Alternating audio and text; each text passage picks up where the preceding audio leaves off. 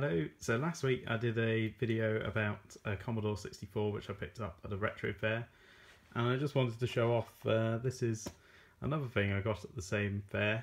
It's a Sinclair Microvision, so it's a really tiny CRT TV, and yeah, I bought it as non-working, but it just turned out to be some dirty battery contacts.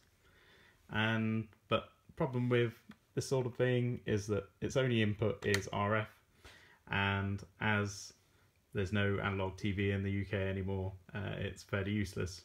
So instead I put together this little concoction. So it's an Amazon TV Fire Stick, goes into an HDMI to composite video converter, and then I've wired that into an N64 RF modulator, because they're very easy to get hold of. And there we go, there's the Amazon Fire TV Stick on there. And so let's try playing some Crossy Road.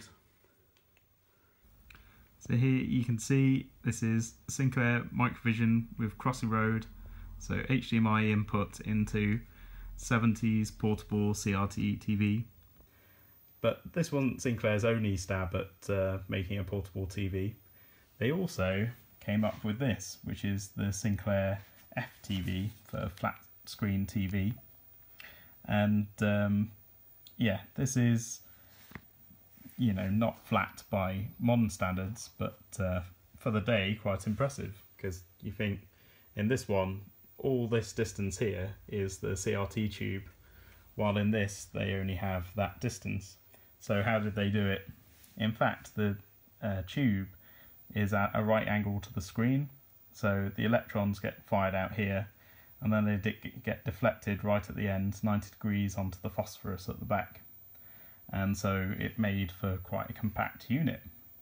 This one was sold as untested, but untested in quote marks, which made me think that it really wasn't going to work.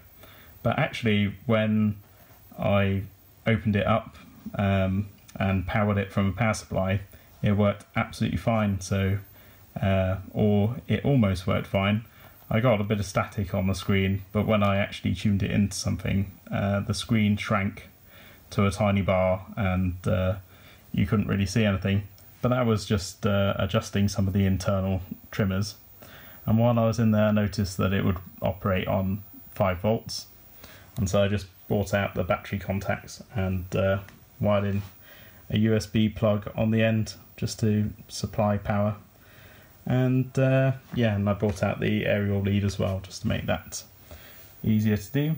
So yeah, that's all I've got to say on it really. It's you know, I just thought these were really interesting devices, and I thought other people might be interested in them too. So yeah, hope you enjoyed the video.